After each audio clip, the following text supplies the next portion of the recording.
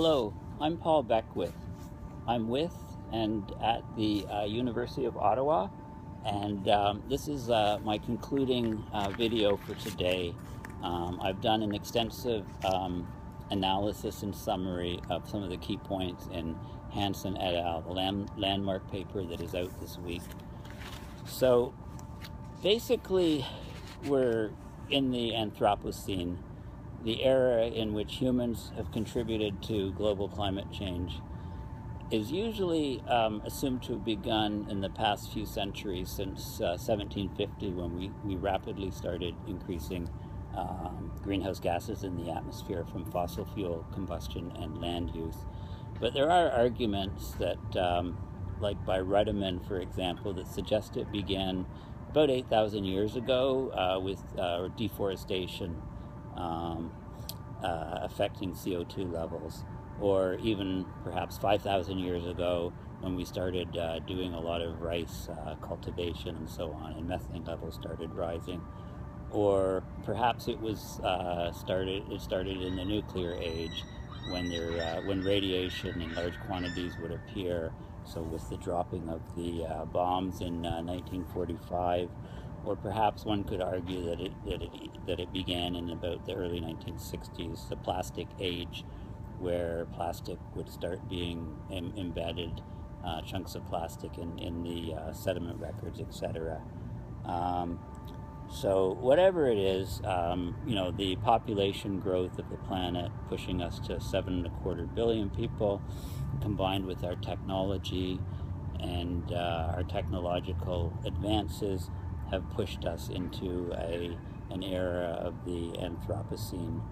And now the argument and the analysis is showing that we can start talking about the hyper-Anthropocene phase, which is accelerated Anthropocene changes likely to proceed if we continue growing greenhouse gases, continue pumping high rates of energy into the ocean, leading to nonlinear sea ice, nonlinear ice cap melt and sea level rise.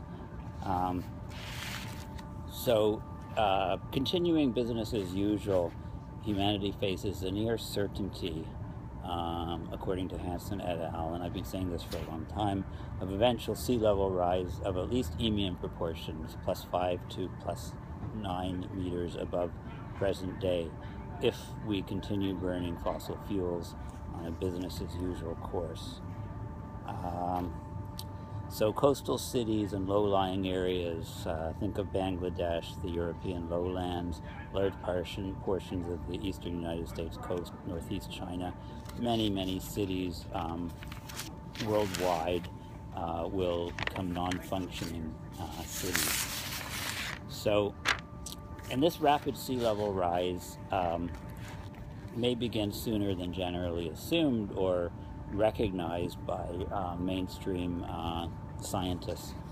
The amplifying feedbacks, including the slowdown of the SMOC, southern meridional overturning circulation, and cooling of the near Antarctic ocean surface, reducing ocean ventilation, causing the oceans at the level of where the ice caps are sitting on bedrock, well below sea level rise, causing increased melting there. So this would be a very strong southern ocean forcing feedbacks can be very strong, leading to very rapid nonlinear melting and nonlinear sea level rise, which will be impossible to avoid if we continue on the course that we're heading.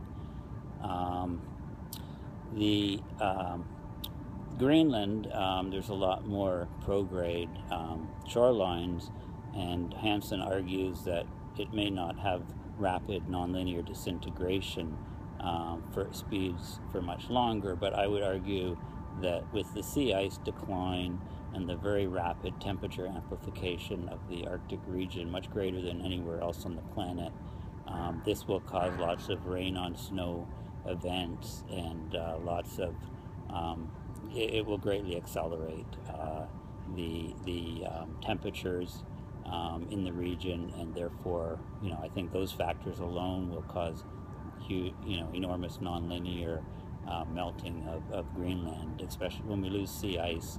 There's no latent heat cooling of the Arctic region anymore, so the sensible heat levels take off and the temperatures skyrocket, and we get very rapid nonlinear melting. But that's my view in Greenland. And of course, the as we get more and more melting, the models show that we get much stronger, more powerful winds, and perhaps wave trains, long wavelength wave trains with 30-meter plus waves on top of higher sea level, as there's geological evidence indicating this happened in both Bermuda, Bahamas, the biggest waves, and then less so in Bermuda because the fetch was lower. So this will cause devastating coastal damage. The models are showing these type of trends, and in fact the real life, the observations of ocean stratification and growing sea ice in the southern hemisphere and the global warming hole off Greenland seem to indicate that in real life things are happening even faster than in the models.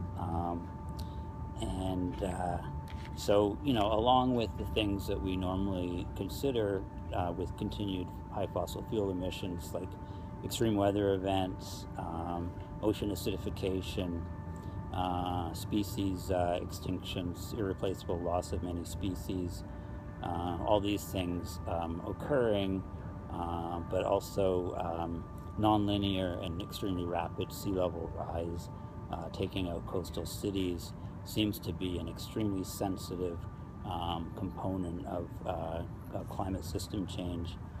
So, in conclusion, the 2 degrees Celsius global warming, so-called guardrail, 2 degrees warming above pre-industrial, affirmed in the Copenhagen Accord in 2009, does not provide safety to us at all. This type of warming would likely yield sea level rises of several meters and have many other severely destructive consequences, such as shutdown of the southern meridional overturning circulation, slowdown or shutdown of the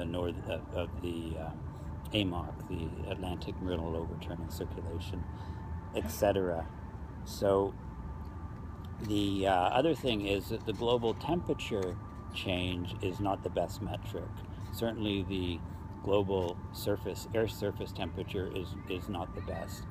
It gives a false sense of security to people, thinking maybe a slowdown in the warming has occurred. Meanwhile, all that heat has gone into the ocean. So what is key is the energy imbalance of the system. So the models show about 0.8 watt per square meter, but the measurements are more like 0.6 watt per square meter, more energy coming in than going out. So to remove this imbalance, Hansen and others have argued for years that CO2 needs to be reduced from 400 ppm to 350 ppm. So slashing fossil fuel emissions is vital, but we need to look at CDR, carbon dioxide removal methods, biochar, maybe seeding, nutrient seeding in the southern oceans to stimulate phytoplankton growth, capturing more carbon in the soils, having massive global tree planting programs, etc., before we lose. Things are heading the opposite direction, like the massive fires in Alaska and northern Canada, and also in Asia are rapidly reducing carbon sinks at the time we need to be increasing carbon sinks. A carbon fee or carbon fee and dividend seems to be the smartest way to go. So according to Hansen, we need to, if we reduced emissions 6% a year, we would reach 350 ppm by about 2100. And we have to do this. This is an extremely urgent matter. We need emergency cooperation among nations. Now, interestingly enough, many people are arguing that this landmark paper by Hansen et al.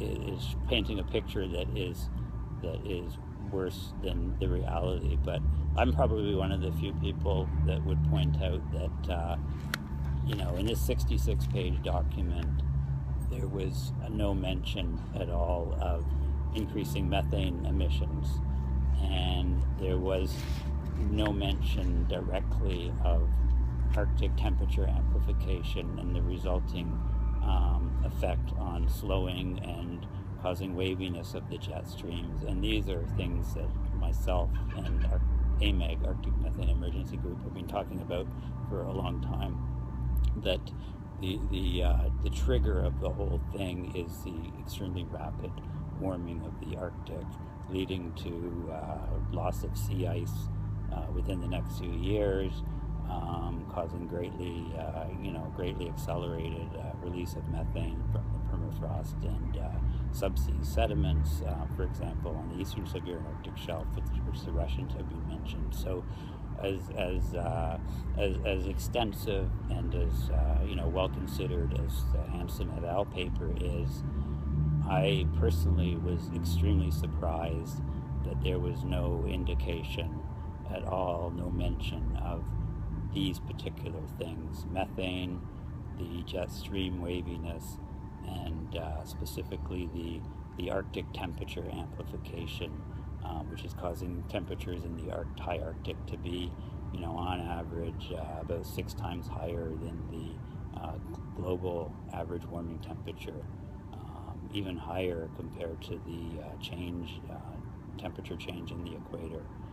And also the effects on humanity of these things will be taking out a large part of the global food supply. If there's synchronization of crop failures in several parts of the world from these extreme weather events, and this will cause food price spikes and spur people on to action. So I've enjoyed doing all of these videos. I love trying to look at the science and trying to break it down and explain it in easily understood terms to the general public. So I'll finish up here for now, and thanks for your attention.